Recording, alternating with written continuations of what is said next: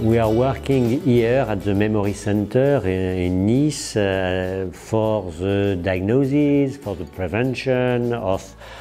We usually see Alzheimer's disease, but this is all the related disorder of Alzheimer's disease. This is also all the people who have cognitive problems.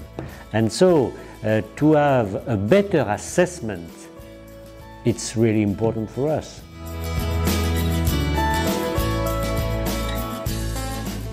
I think that really, I remember yesterday I have a patient and I discussed with this lady, and there is a hearing problem, and so when I have some guideline or information to provide for the test, it's really difficult. So this is for the hearing, this is also for the view, and really what I want at the end of this project is to have better tool of assessment taking into account of these two deficiencies.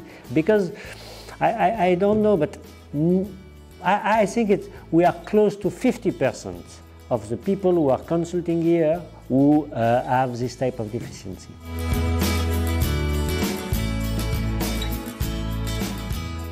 For the patient, if I have a better diagnosis, I hope to be better treated.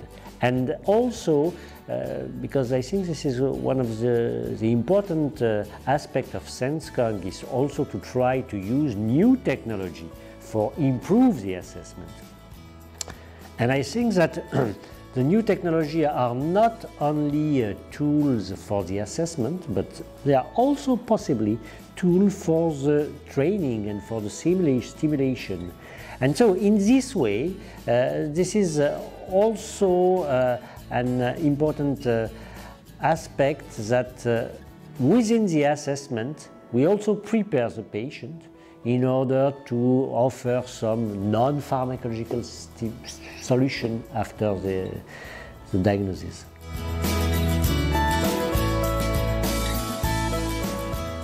For the carers, yes, because there is probably a teaching benefit.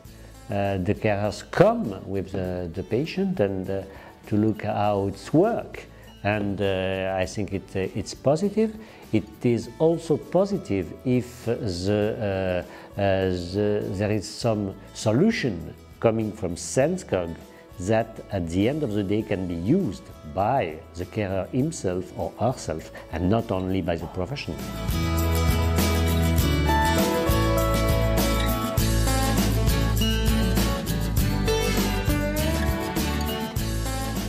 I hope that all the interview you are doing will help.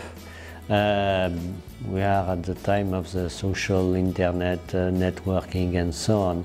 But I think it's also important for us as a clinician to try to involve other professionals and explain to them directly what we want to do, and to give them this type of solution. So this is for the professional. For the patient and for the family, there is several occasions which are not SENSE-Cog specific, but where the result and the advance in the project must be advertised. For instance, in September 21, we have the Alzheimer World Day, and there's a lot of events here. There is more than 75 people who are coming, and so I hope that at that time we will have some new results and continue to inform the people.